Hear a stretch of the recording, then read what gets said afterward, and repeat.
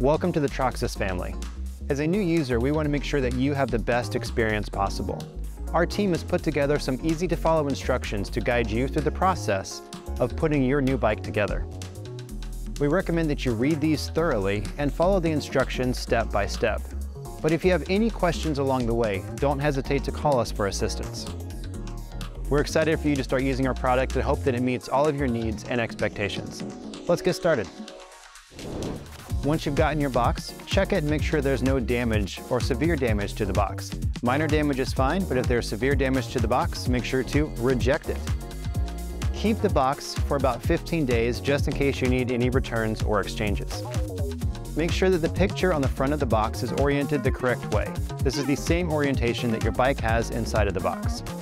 When moving the box, make sure to have a friend assist you to avoid damage or injury.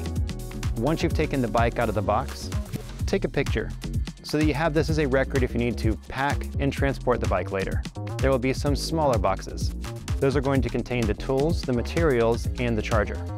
Inside of the materials box, you'll have your instruction manual, pedals, tools, and bike grease to use for lubricating anything on the bike that needs it.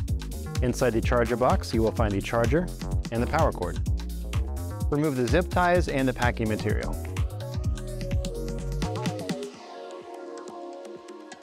Remove the front fork protection rod.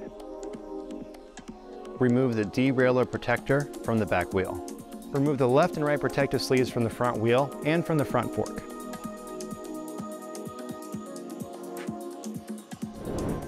We recommend that you assemble things in the following order: the wheel, the handlebars, the fender, the front lights, and then the pedals. You can assemble these in any order you want.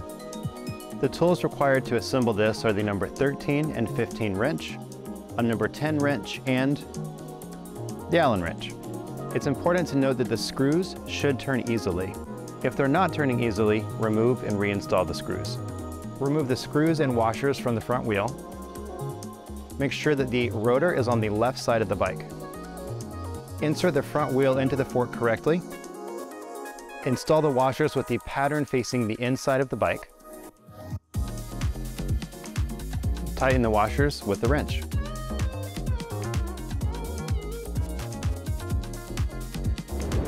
Use the Allen wrench to remove the 4 screws on the handlebar stem.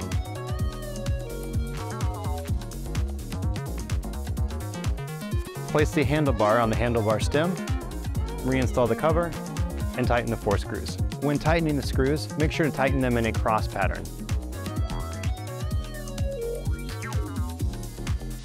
Fender and the light, we're going to loosen the 3 support screws. One of them is on the top of the wheel, the right side of the wheel, and the left side of the wheel. Once you have the fender oriented correctly, attach the supports to the support mount and tighten the screws.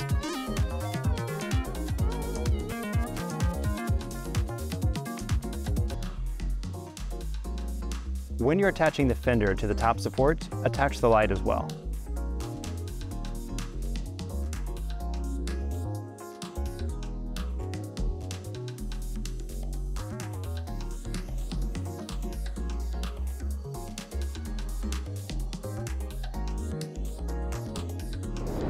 When installing the pedals, you're going to see that one has a sticker with an R on it and one with an L on it. The R is for the right side, and you're going to tighten that one clockwise.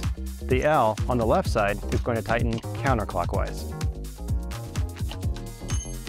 To charge your bike, you're going to take the charger plug and plug it into the charger socket on the battery.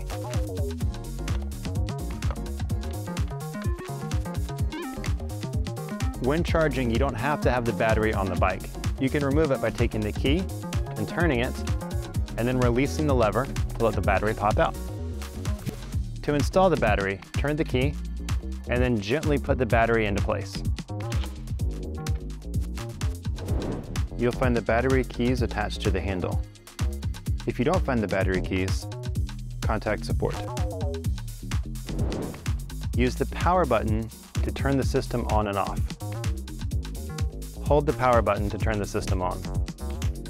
The lighting button is going to turn the e-bike light on and off. Press the plus and minus buttons briefly to switch between the 5 levels of pedal assist. The throttle control is on the handlebar. Note that 0 level is a non-assist mode with no pedal assistance. Once you power on the e-bike, the display will turn on, showing real-time speed and single trip distance by default. Press the I button briefly to switch between single trip distance, total distance, average speed, maximum speed, and riding power. With the pedal assist at 1, press and hold the minus button to activate push assistance.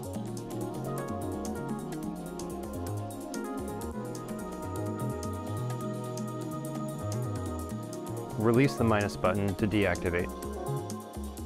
The brakes are on the left and right handlebars. Congratulations on completing the installation. Now it's time to hit the road and enjoy your ride.